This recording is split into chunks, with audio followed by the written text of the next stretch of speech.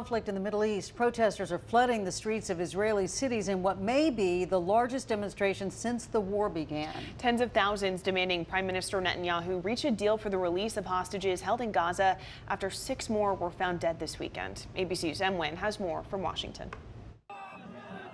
This morning, after massive demonstrations in Israel, a national labor strike erupting in protest of Prime Minister Benjamin Netanyahu's failure to reach a ceasefire deal with Hamas. Israel's largest trade union, the Histadrut, aiming to shut down or disrupt major sectors of the economy from banking to healthcare to the country's main airport.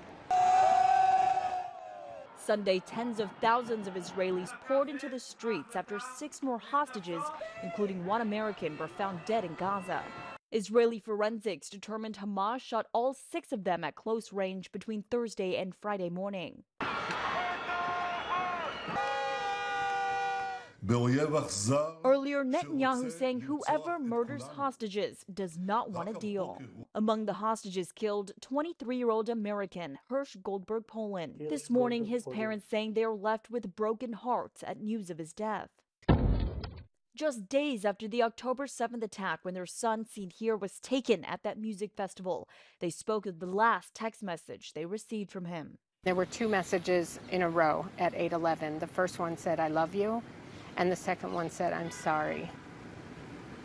So I immediately knew something terrible had happened. I tried immediately to call him, and it rang and rang and rang. I wrote, "Are you okay?" No answer. "Are you okay? Let me know you're okay." The wife of Israeli-American hostage Keith Siegel, Aviva, a former captive released in November, saying her husband, shown alive in a Hamas video in April, same time as Goldberg Poland, could be killed at any moment. We got the proof of life, but you know what? It's worth nothing. It's worth nothing. Keith could be killed now. He could be tortured now, starving, and screaming for help. We need all the hostages home. President Biden and Vice President Harris have spoken to Goldberg Poland's parents to offer their condolences. This as Israel says it believes there are still 101 hostages in Gaza, including 7 Americans. Emwin, ABC News, Washington.